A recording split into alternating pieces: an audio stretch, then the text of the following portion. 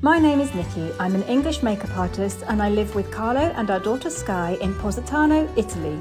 Our house is far from the road but surrounded by fruit trees and olive groves, and we grow our own food. We'll show you what it's really like to live on the Amalfi coast. Subscribe and welcome to the Positano Diaries.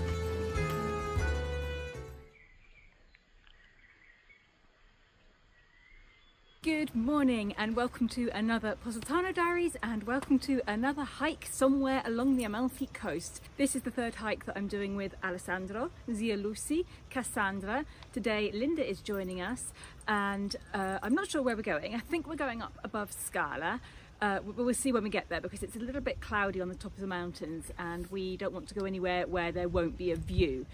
On WhatsApp we have a little group now, it's our hiking group, and we call ourselves the Beauty Seekers. So maybe that should be the name of these videos, the Beauty Seekers, episode 3. We have another guest with us today. Holly is joining us for this hike. We think it is pretty safe for her. There might be an encounter with some rather large sheepdogs at some point, but I'm keeping my fingers crossed that there won't be.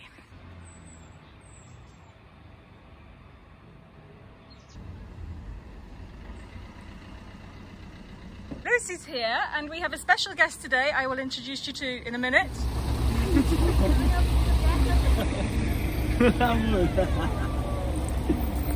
Hi! This is Linda, she's coming with us today. Hello! Alessandro and Lucy again, and this is Lucio, our special guest. Ciao! Of course, before we start, everybody wants a coffee, so we're just going to stop off at this little bar in Scala. We've decided what we're going to do. Come on, Amy. We're going to drive up a little bit further up the mountain and go up to the castle above Scala. I'm going to go with Alessandro on the scooter and the others are going to go in the car. So we will see you up there.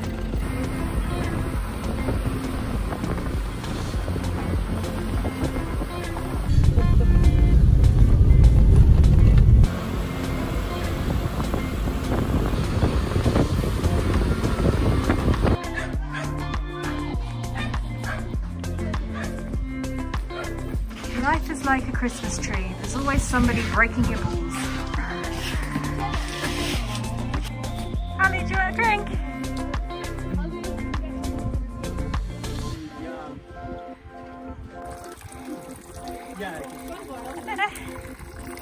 In the past, women used to come here in this place called the lavatoio. It's to wash clothes, and it's close by the natural spring. So where there was a little bit of water, a fountain or waterfall or a natural spring, women used to create this lavatoio for washing clothes, and they would come here almost every day to wash their clothes before going home.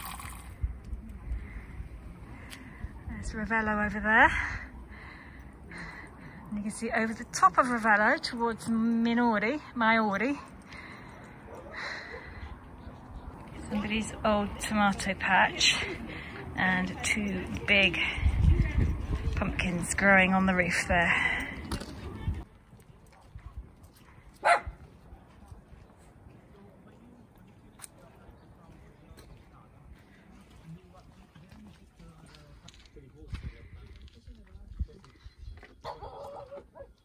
I'm huffing and puffing a bit because we just climbed a whole ton of stairs and we're talking. Haven't sort of like stopped for a breath of air. And another reason that I am panting is there are a lot of steps here and there are a lot more to do. And now we're going to take these old stairs here.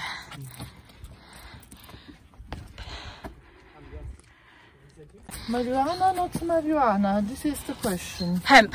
Hemp. This is done. hemp. Yeah. Lots of people confuse it with the marijuana. It's of the same family, but this one doesn't have the THC, unfortunately. Does it have a smell? No. No. Not a lot. But hemp is very good, even if you buy the oil, the hemp oil. The hemp oil is very good for eating. It contains lots of antioxidants. And during Middle Ages we used to make sacks or other fabrics with the hand. Yeah, of course. Sails for the boats. It was very popular in Positano. There were entire families in Giacomo's building in the Palazzo San Giacomo. The owners of Palazzo San Giacomo were tailors, and they used to make fabrics with the hemp, and they used to sell them all over. Okay. Sapevi, Lucio? No, poi parlare. We are still walking up. I think we've all got our second breath now, so we're managing it much better. It's getting a little bit misty up here. It looks very magical. And everybody is loving Ollie.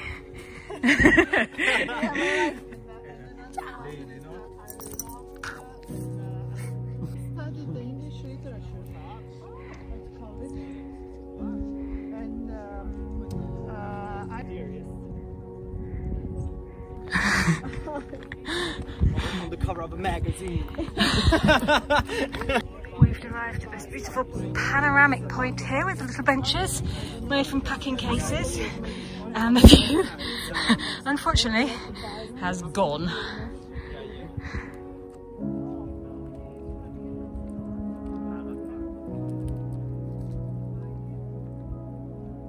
Yeah, they use the word trekking, but I mean it's walk. But also because there are lots of problems with the tour guides, official tour guides and not official tour guides.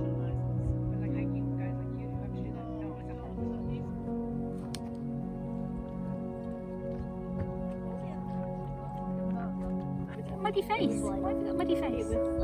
That's Italy or Brazil. We've just climbed up to this incredible little grassy patch, surrounded by oak trees. No, chestnut trees, what am I talking about? And we're still climbing up. We are now free climbing up this ridiculously rocky patch of mountain here. So it's absolutely beautiful up here, but very, very humid because of the cloud cover. And I feel like I'm in the Highlands of Scotland. Not that I've ever been there, so I might be completely wrong, but I think this is what I imagine it would look like.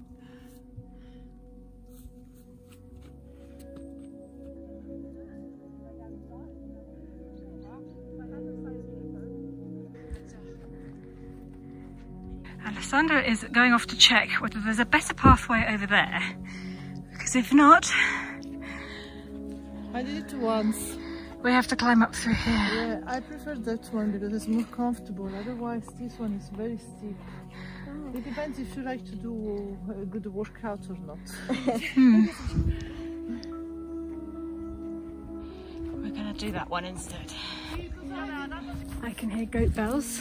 There must be a whole herd of them somewhere around here. We can just about see the walls of the castle rising through the mist now. We seem to be walking on the edge of an abyss. I have no idea what is actually down there. Hopefully the clouds will open up at some point and we'll be able to see. But it's clearer up there now. Are you ready to become the next Duchess of Amalfi? We've been waiting for you for centuries. Let the game begin. And I've just spotted Lucia up there, playing it cool on the wall. Duchessa Nicoletta. Welcome back to your home. So after 2 hours of hiking uphill, we have arrived at the ruins of the Castle of Scala. I'm just walking through the doorway and we're inside.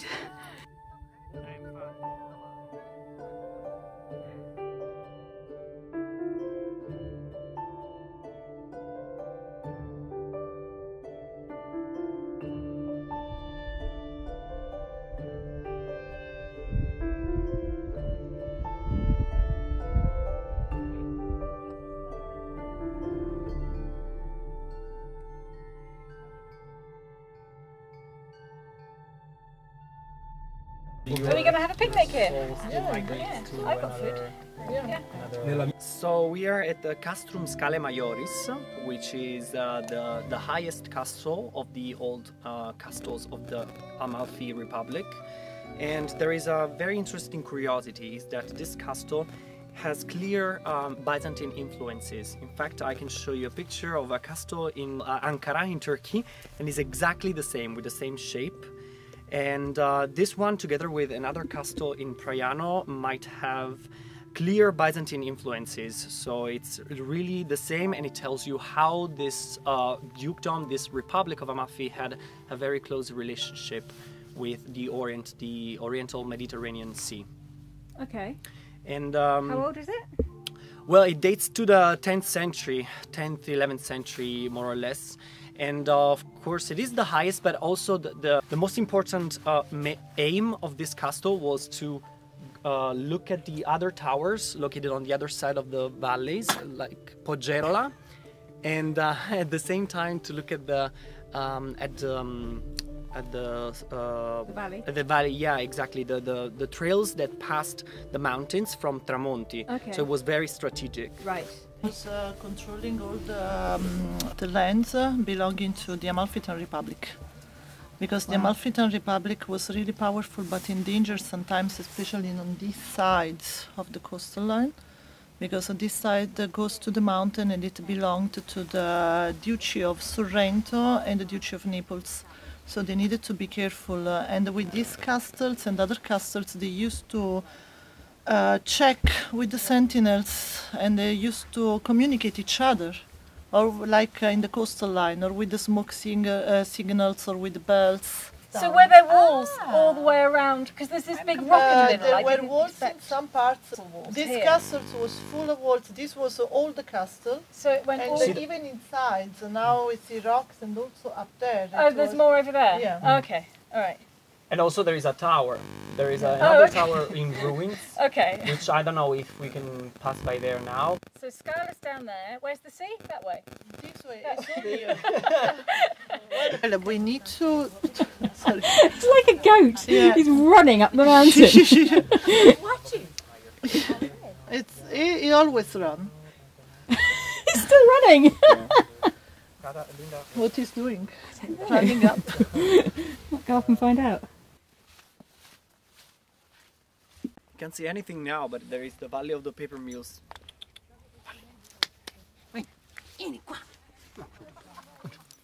Sai che cosa lui ha detto adesso? I made some kale chips. Who wants it? Vuoi assaggiare, Lucio? No, grazie. Qualcuno vuole assaggiare i kale chips? Where do you get kale around here? Grow it. I was like, I don't remember seeing kale anywhere. La melanzana per me sale sempre a Slowly. sempre che la mangio mi sale come carne. Allora volevo vedere il pomodoro. Okay. Eggy hands for the rest of the day. And we are going to make our way back down again. More or less the way we came. After our little picnic, everybody had something different. I think I'm going to have to put the camera down to do this. Oh, bloody hell, that one moved.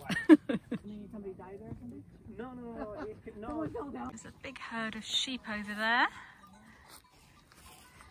And we are back in the chestnut forest, where it's all mysterious and wintry.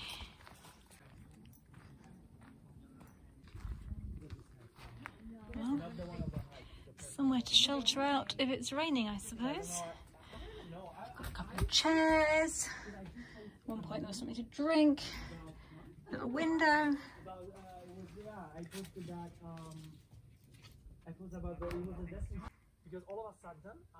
Even a spare jumper. They are running back down because Cassandra has a call, and we're just going to take it a bit more slowly. We've arrived back at the little bench. I can't remember whether there was a view down there earlier or not. And you can just see the Cathedral of Scala, where we've got to get back down to. We've just stopped for a wee al fresco, and my lovely loyal dog has completely abandoned me and gone off with the others. We're just starting to come back down into civilization, starting to see a few fences. There's a few vineyards below me, Lovely orange and red leaves. This is certainly a workout for your knees coming down this one.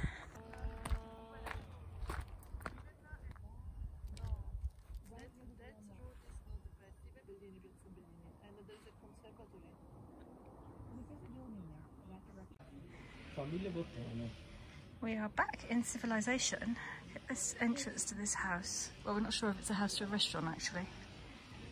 It's funny, when you get towards the end of a hike, you're so exhausted by the whole thing that I always forget to film and end up not finishing the video. But I'm determined to keep going for the rest of the day. We'll see how that goes. Now here we're coming down to this place that has the most amazing view, but a whole ton of cables right in the middle of the view, ruining it. What a shame. Back in civilization, masks back on. We have arrived back at the car and make our way down to Atrani.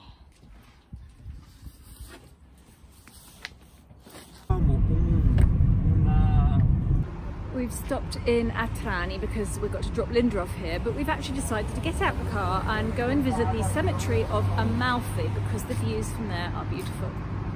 And the cemetery of AMALFI has an elevator to get to it, so we're going back into the big tunnel.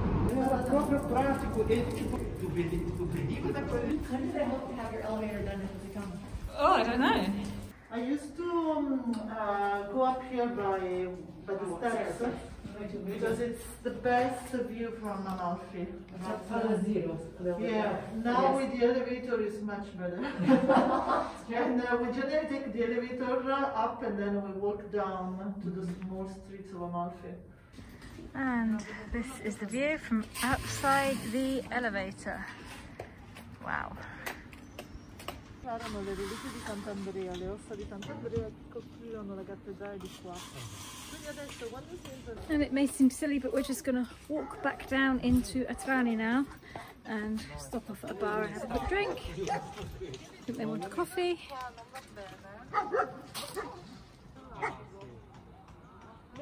So we didn't actually go to the cemetery. We're right below it though. Let me just show you quickly where it is. This is the cemetery of AMALFI, right up here. There is the elevator that arrives at it. We are above a lot of orange and lemon groves. They're all covered up with netting for the winter. We can walk all the way around to Atrani from here. How's his side? Oh, exactly.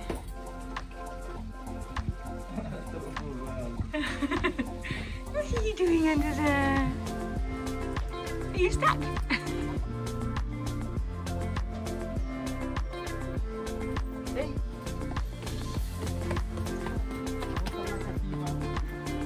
Vieni qua! Vieni qua!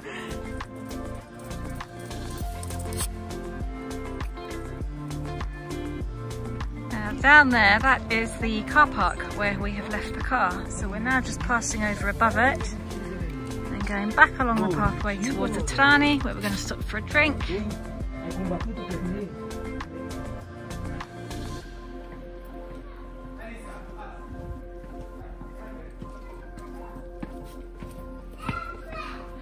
We're back down in Atrani and we are at Linda's house. This is her incredible roof terrace. And this is the incredible view she has. These are unbelievable. It's a 360 view. You see it all the way up to where we've come from. And I think we're going to sit down and relax for a while.